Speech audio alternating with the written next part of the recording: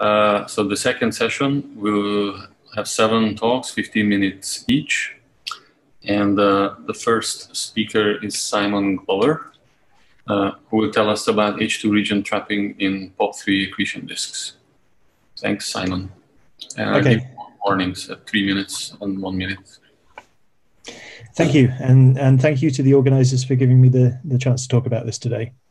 So I want to start by thanking my collaborators, and in particular I want to highlight Andre Yara, because the work I'm going to be talking about today is basically the project that he carried out in the second half of his PhD thesis.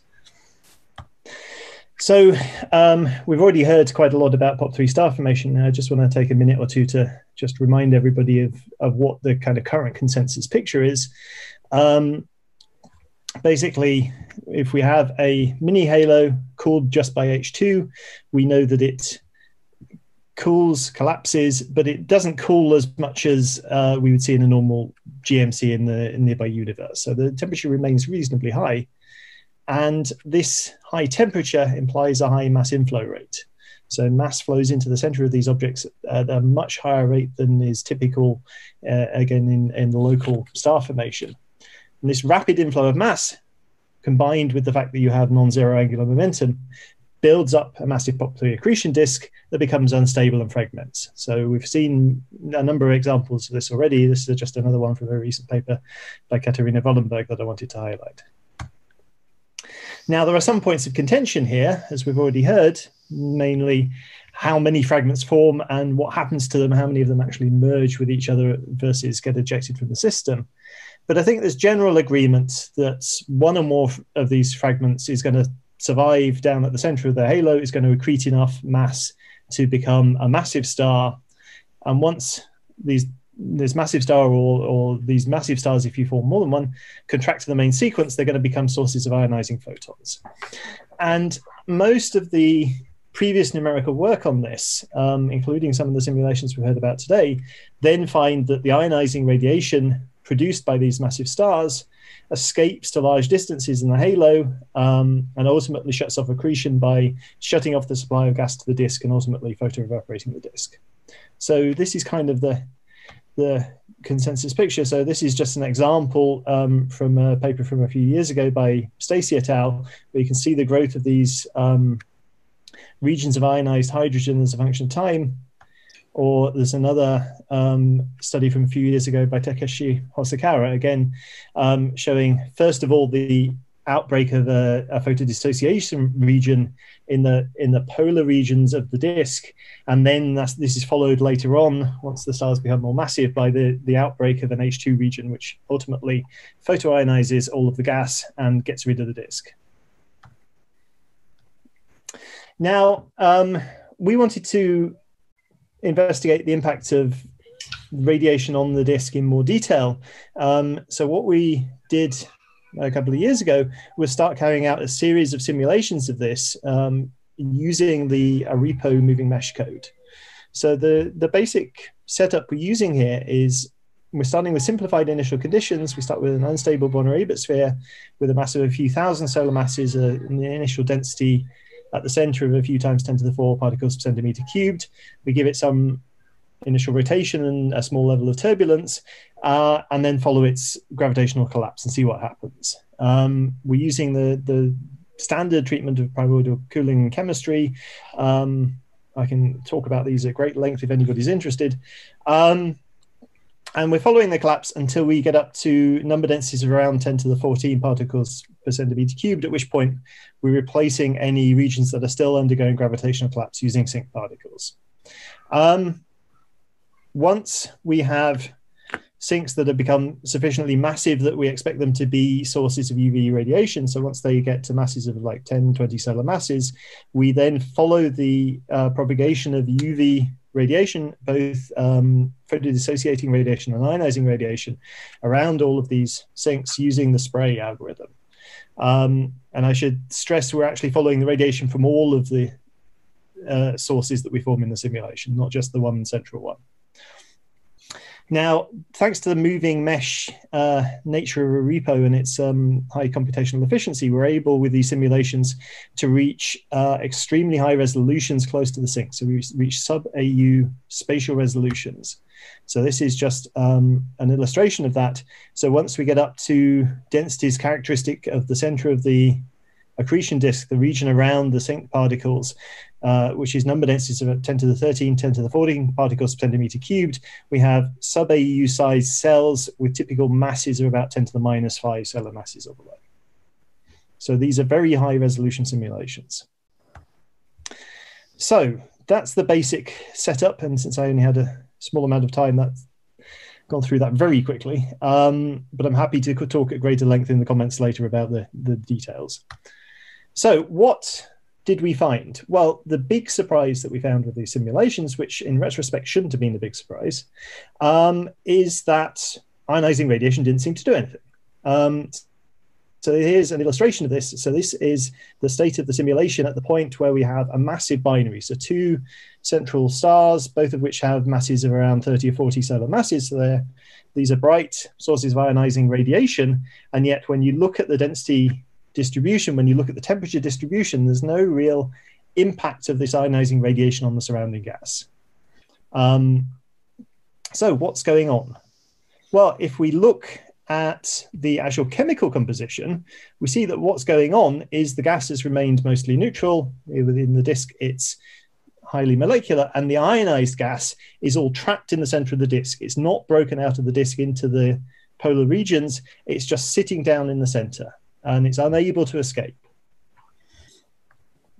So why does this happen? Why does the H2 region get trapped down in the center of the disk?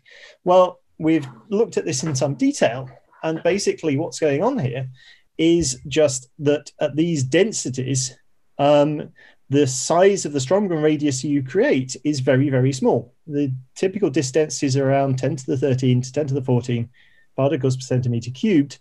At that density, your Stromgren radius obviously depends on your ionizing photon flux per second, but even for the most massive stars, your Stromgren radius is 0.1 of an AU or 0.01 of an AU. It's tiny. It's very close to the central star and much smaller than the scale height of the disk. The scale height of the disk in the central regions here is a few AU. So your initial ionized region is very small.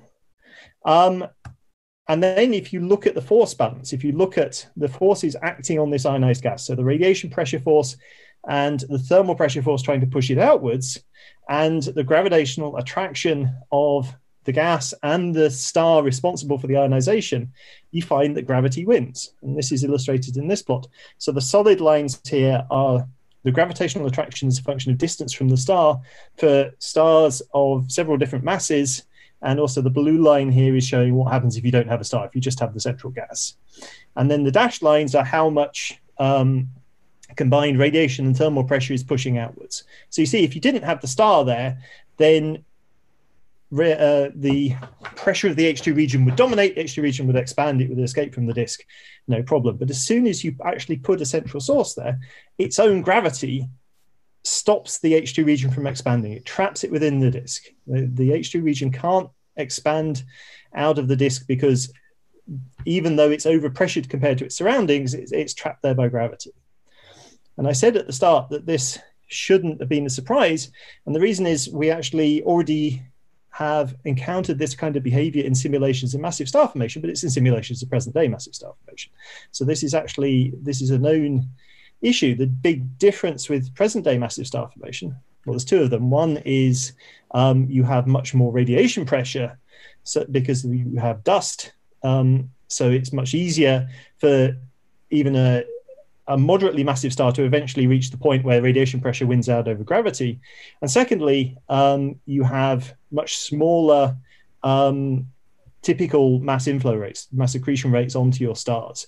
So again, it's easier for the effects of the ionization to overcome the effects of the inflow. But you do not have this in this case. Thank you.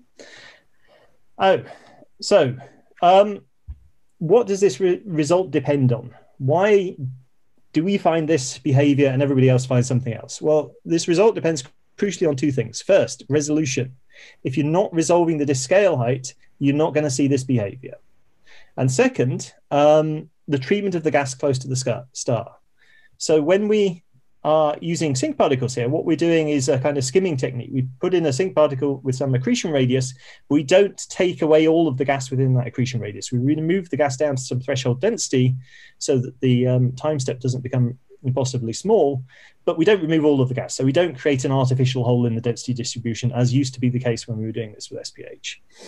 And this means that the setup allows us to inject the radiation at the actual location of the stellar surface, so on a sub-AU scale rather than at the boundary of the sink. And this makes a huge difference. If you put in the radiation at the edge of your sink and your sink is larger than the size of the disk, if it's larger than the scale height, then basically your sink pokes out of the disk. And if you do simulations with that setup, so here's an example where we deliberately used that approach, where we took a large sink radius and put in the radiation at the edge of the sink, then your H2 region can escape. Then it can escape into the polar regions and do all the usual things that we've seen already. So if the sink radius is bigger than the scale height and you put the radiation in at the edge of the sink rather than where the actual star actually is, then the radiation immediately escapes. But that's kind of by construction. You've chosen to inject the radiation into these regions that are already at low densities. If you don't do that, if you try and do something more physical, then you find that the radiation doesn't actually get out. So what does this mean? Are we claiming that all H2 regions are actually trapped in the disks and we never actually ionize the surrounding gas? I don't think we can make that claim yet, for a couple of reasons. One, we need to run the simulations for much longer. With this set of simulations, we're able to follow the evolution for 20,000 years, but this is still a fairly small fraction of the lifetime of these stars. And you could imagine that at later times, if you have less gas being supplied to the disk, the densities drop and it becomes easier for the H2 regions to break out. That's unclear. We need to go on for much longer. Secondly, we're clearly missing some physics here. So one thing that we've already heard about is magnetic fields. If you can build up a strong magnetic field in the disk and drive a jet, that's going to punch holes in the disk, and that might allow radiation to escape. And the second important bit of missing physics, although we're treating the direct radiation pressure of the ionizing radiation, we're not treating the effects of Lyman alpha scattering, which potentially is going to give you a much larger radiation pressure while the H2 region remains trapped, because the photons just scatter backwards and forwards and contribute more than once to the actual total radiation pressure. So it could be that these effects, if we account for them, are actually going to allow the H2 regions to escape. So the real point to take away is, I think these simulations demonstrate we still don't have a good understanding of the earliest stages of growth of H2 regions around POP3 stars. We know what happens once you've escaped from the disk. We don't know how they get out of the disk. And they may become trapped in the disk for extended periods. And they also show that if you really want to simulate this, high resolution close to the star is vital. If you're not resolving the scale height of the accretion disk, if you're not resolving the gas distribution immediately around the massive stars, then you're actually going to get qualitatively different results from what you find if you do that. Yeah, and so if you take one thing away from this talk, it's that we really need extremely high resolution to model this process. And I don't think any simulations really are quite there yet. Thank you. Great. Thanks, Simon, for finishing on time. And we have several questions on the Slack. I'm going to just read, I guess, them in order. So John Reagan asks, would we not have expected this from a simple cloudy calculation? Because in the SMS simulations, supermassive star simulations, with very large mass inflow, we have found something similar. Massive POP3 stars do not create large H2 regions. It's interesting that the results are similar, and it's good for growing stars. We should have expected this from reading the present day massive star formation literature, but it's one of these cases you don't actually realize until you see it in your own simulations.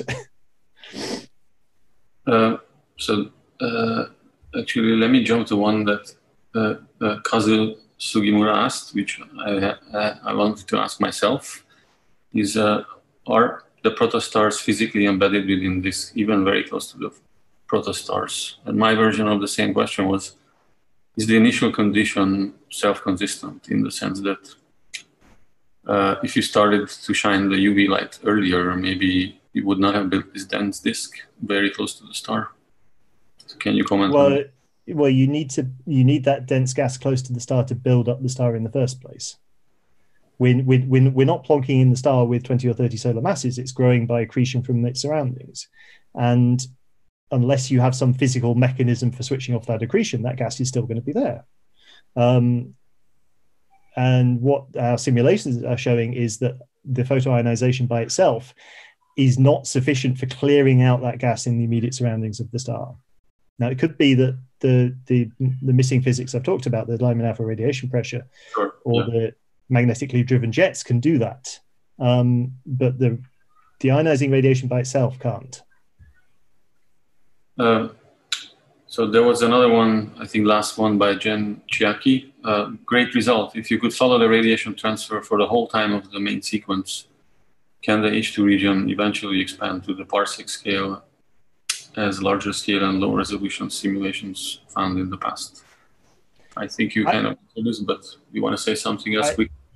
Yeah, I can't really answer that. I mean, I think once the H2 region manages to escape and start ionizing the surroundings of the disk, then things are going to proceed pretty much how we've seen them in previous simulations.